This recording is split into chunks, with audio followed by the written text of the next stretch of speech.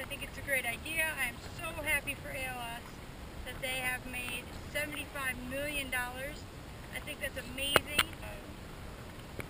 You know, any organization would be thrilled to have that kind of response. So, great for them. The reason that I'm not doing the Ice Bucket Challenge is because I have my own challenges. You know, as you know, colon cancer isn't high on the list of charities that get supported and make a lot of money. Beyond that, there are some organizations out there that help people with cancer by doing trips and doing challenges.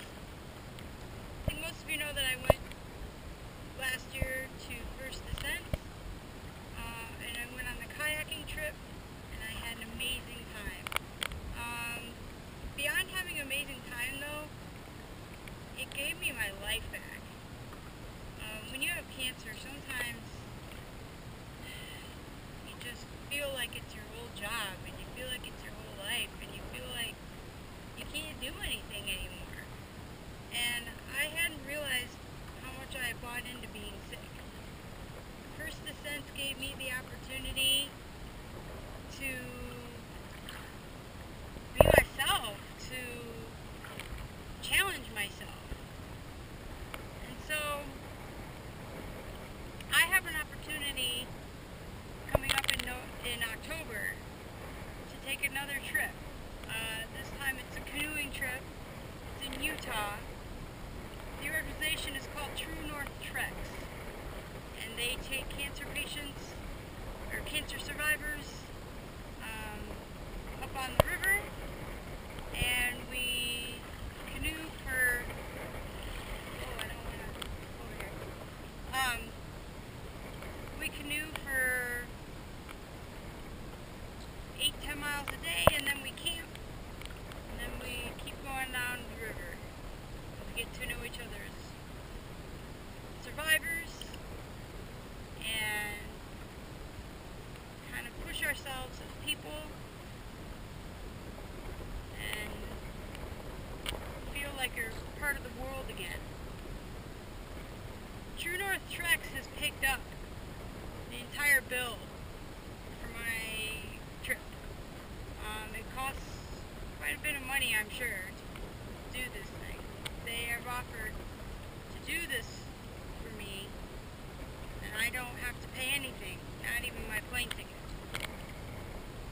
But what I have done is I have committed to them to pay it forward. I would like someone else to have this opportunity, and I know that this costs money to do it, so I'm going to, instead of donating to ALS, I'm starting a fund to pay it forward to True North Treks, so that someone can have an amazing time that hopefully I'll have in the coming up weeks. But because I'm not donating to ALS, I guess that part of the challenge is I need to throw the ice water on my head. So Donna, I'm sorry I don't have a cup of ice water here, but I'm going to do what one of my buddies in First Descent taught me to do, and I will do this.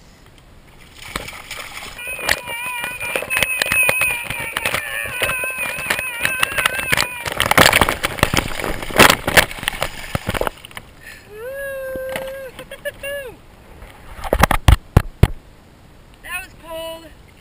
I hope that makes up for it. Now I'm going to be cold going back in. That's okay, it's worth it. I love you, Donna. I appreciate the call out. And so my challenge is for anyone that's watched this, please consider a donation to True North Treks. I will put a link to the page on there. $5, $10, $50, $100, whatever you can spare, I would appreciate it. And I know other cancer survivors will. And thank you. And if you choose to go ahead and continue doing the ALS challenge, I appreciate that too. No hard feelings. I understand. It's been a very successful campaign for them. And so if that's your choice as well, by all means, please do that. Whatever you feel in your heart that you want to give, that's what it's all about. It's just about giving. So thank you for your time. Thank you for listening. I'm going to give you one more shot of the beautiful San Diego.